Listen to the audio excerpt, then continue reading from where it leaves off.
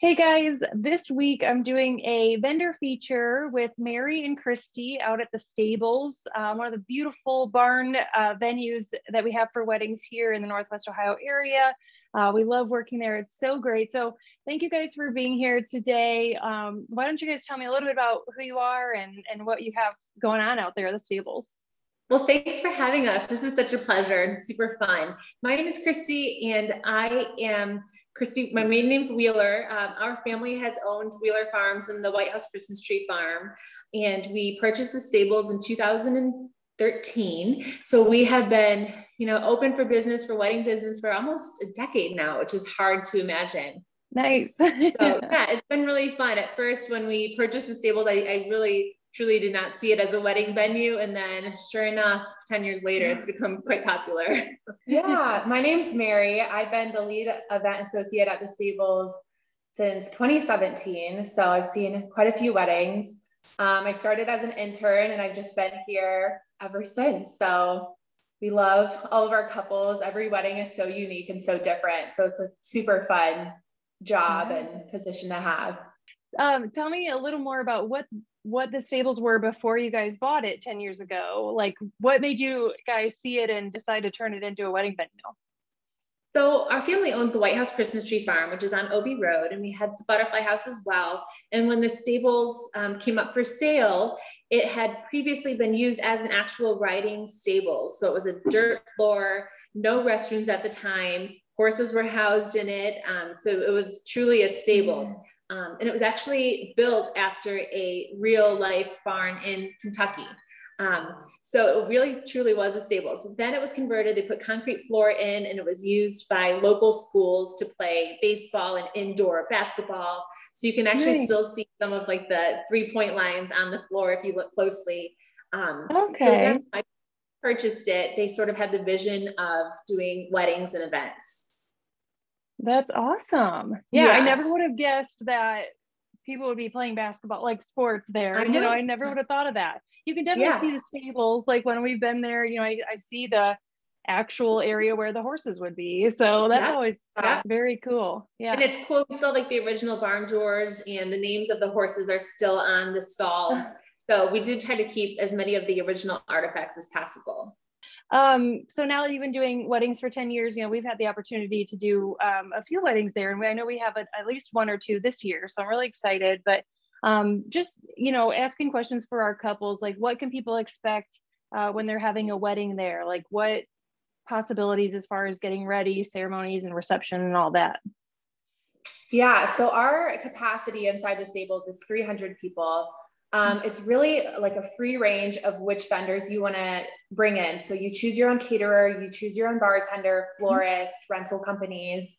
So you can choose anywhere you want on the property for your ceremony location. We have a big wooden pergola, a flower garden, and then a pasture straight out from our sliding barn doors that faces the west. So it's really beautiful for a sunset ceremony.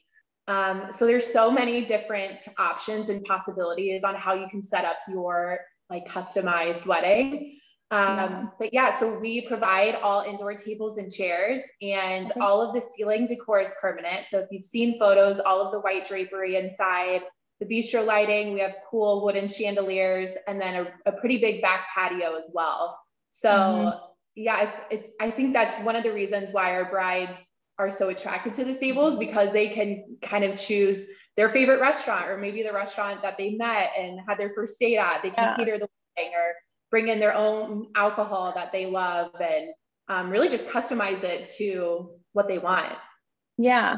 And I think too, it being a barn, but it's a nicer barn. It's not like a worn down. So I think you can have like more of a rustic country theme, but you could also have a more like elegant kind of glamorous country theme. Yeah, sure. And a couple years ago, we actually added an entire HVAC system, so we can control the heating as well as air conditioning just by our phones right now. So that's been really a nice perk for those summer weddings that get pretty hot. Yeah. I imagine it can get pretty hot in the summers for sure. I do remember the big barn doors being open. I know that's a really cool feature. And all the string lights like out on the patio are my favorite. Those are so gorgeous. Yeah, we think so too. So where are you guys right now? I know I've been there, but I know couples would love to hear about what you guys have going on there. Is that, well, and you can tell me, is that a newer addition, I think? Yep. So we renovated it about this time last year. So it's brand new as of 2020. Nice. It's called the Wine Room, and it's just another property on the farm where you can hold like more 30 to 40 people. So we've had a lot of bridal showers, baby showers, rehearsal dinners. There's a bridal prep room for our stables brides. So a lot of our couples rent it for the morning of or the night before for the rehearsal dinner. But yeah, it's a really cute, cozy, like living room style space. Yeah. And it's nice because we also have a huge outdoor patio that you really can't see from this view, but maybe you have some photos of it, and it's great for outdoor seating. It's right on our vineyard on the Christmas tree farm side. So it's just plenty of open space. And we've noticed that with the trend of weddings kind of getting a little bit smaller with COVID being an ongoing issue, this has been a fun alternative for those brides that want a more intimate. And then I know our couples will want to know this a lot. I know there's a lot of great photo ops, you know, in and around the farm.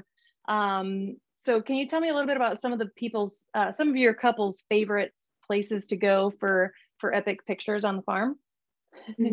Yeah. So there's so many spaces around this property. We're also a quarter mile down the street from Oak Opening Metro Park. So a ton of our couples go over there during their cocktail hour for photos. But on our property alone, we have a bigger, we call it the Big White Barn. So it's right next to where we're at right now, the wine room. And it has this really cool third floor lookout that faces our Christmas tree farm. So a lot of people have done like a first look there, again, for cocktail hour to go over just with the bridal party and do some fun, like intimate photos. We have a really cool, like black spiral staircase that you could see on our website, where a lot of times like the bridesmaids kind of, you know, filter down through this staircase, and that's a beautiful photo. But the stables, as you kind of mentioned, it's not very like a rustic, dilapidated barn or anything. So it doesn't have like that rusticy look, but this big white barn has that barn charm, authentic charm, over 100 years old. It's just really pretty and natural. And for those brides looking for a barn backdrop, it's perfect. Yeah, that's awesome. With the butterfly house, I know that's right by there as well. Are brides and grooms able to go over there for pictures usually? Yeah, so the butterfly house, as we know it, is no longer, like we don't have any butterflies there anymore because we've had such trouble with COVID and importing. It's been kind of a complicated situation. But we did keep all of our plants alive. The greenhouse is still active and running. We have a beautiful koi pond. So it's perfect for brides that want like a lush green setting in their background, especially if it's raining on their wedding day and they just want some indoor photos. It's a perfect space. And I know that's a big deal as like a rain backup option. I mean, just in general at the stables, I think you guys have a lot of great options with the barns, you know, both barns, and then also the butterfly house. Just as a photographer, I know that is a definite plus to be able to like have that option. Are there any other questions you guys think that like most of your couples ask, or anything else as far as information and you know, things that you want to provide couples if they're looking for a venue in the area? One thing that we've realized over the years, weddings at the stables, they go so much smoother, and the family is so less stressed out if they have a wedding coordinator. And that's one thing that we've always kind of suggested to brides. And we know that budgets are tight, but if they were looking to spend a little bit more, we highly recommend a wedding coordinator, because the stables is a very do-it-yourself, because, you know, we want each bride to create her own vision. So we do encourage that, but it's not necessary, but it always seems to go a little smoother when you have somebody coordinate. I imagine so, especially with, you know, coordinating the rental company, the catering company, the bars, like the couple doesn't want to have to worry about that the morning of, like as those people are supposed to be arriving. It's definitely a plus to have a coordinator there, just to like tell those people where to go and what they need to do. So in Northwest Ohio, I feel like we have some really good coordinators available. Yeah. And even if they couldn't help you the entire duration of your wedding planning, at least having somebody the day of your event, critical. Yeah. Yes, I couldn't agree more. 2 thumbs up for that one. That's a great tip. We're always telling our couples, it makes everything run smoother, whether it is someone helping you the whole planning process or just on the day of. But yeah, couldn't agree more. So perfect. I guess just some general contact information. I'm assuming you guys have a website. What are the best ways for couples to contact you guys? Yeah, so our direct website is just wheelerfarms.com, and there's a stables tab that you can go over and fill out our inquiry form.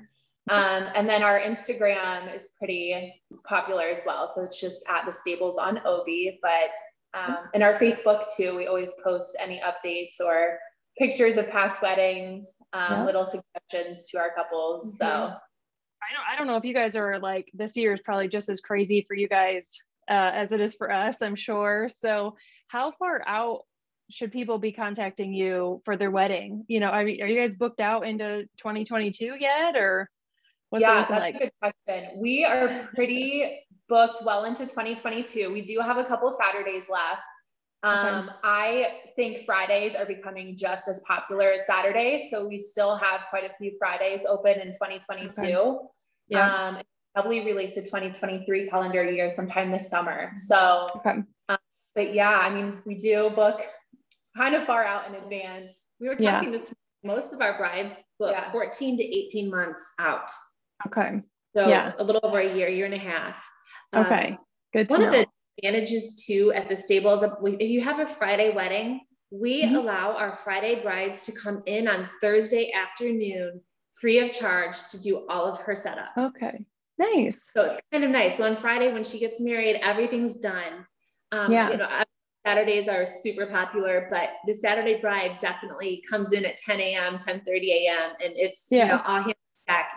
It's a tricky, you know, setup if she's getting married at Tuesday. So, but we do encourage people that want to get married on a Friday. We do allow them to come in on Thursdays.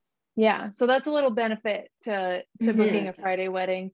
I agree. I mean, that's the same for us. We're getting a lot of, this year for sure is a lot of Friday weddings just because we're struggling to fit in from last year. So I'm sure that's the same for you guys. Well, thank you guys so much. It was nice having you. I think we answered, you know, a lot of great questions for our couples. I hope that people who are planning their wedding for the next couple of years, looking for that barn type of venue, will definitely be looking you guys up. So thank you so much.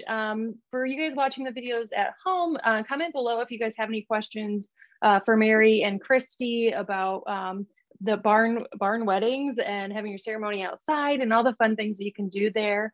And hit like and subscribe to our YouTube channel.